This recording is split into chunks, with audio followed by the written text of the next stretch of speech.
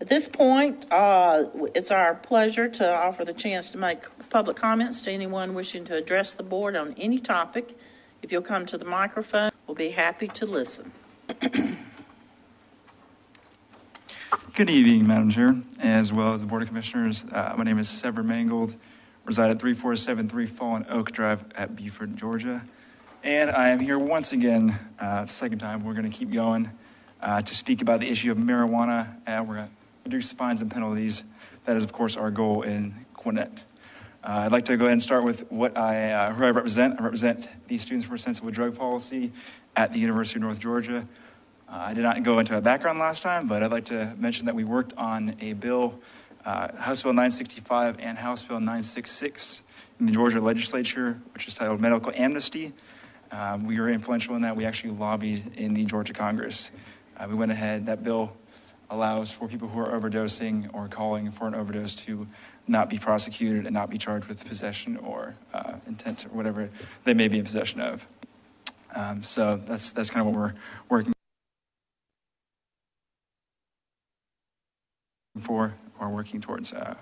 Our club is based in harm reduction, and we want to focus also on getting the word out on the war on drugs and how it's a complete and utter failure and as a waste of police resources. This, of course, includes the harms of marijuana prohibition, as I'm about to illustrate. I'd like to begin with a story.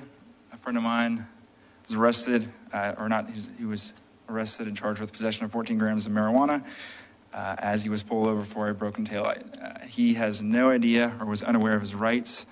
He can't afford a lawyer. All he can afford is a public defender, which is not very much, especially where he lives. And he was a student.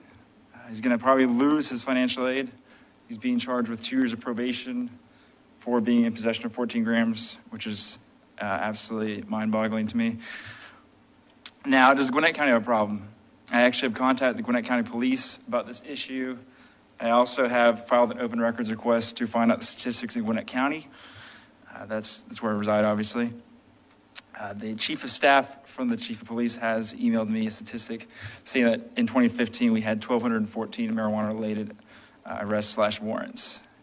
And to me, that's insane if you think about that. That's a little more than 3 a day. 3 incidents a day in a year just about marijuana, rather. Obviously, not all of those will be for possession, which is what we're trying to work for. I'd like to end with, this is an issue that affects us all. We're all taxpayers. We pay for the jails to be built. We just saw Obama is not going to fund private prisons, which is a good step, obviously. We also are the ones that pay to feed the prisoners from pot. We also pay a police force to arrest people for a plant, which is ridiculous, once again. And the answer is that we all have the power to change it. We all pay taxes. We're all here, obviously. We're all listening to each other. I think this is a fantastic event, fantastic thing. And I encourage the commission to look into adopting an ordinance similar to the one in Clarkston, which institutes a $75 fine for simple possession of marijuana up to an ounce. I would also mention that there are counties in our neighboring state of Florida. We've got Miami-Dade County, we've got Volusia County, Broward County, Palm Beach County, which have all done a similar thing to what is Clarkston's done, except on the county level. So I don't see an issue with this ever being a possibility in Gwinnett County. Thank you. Thank you for being here. We appreciate it.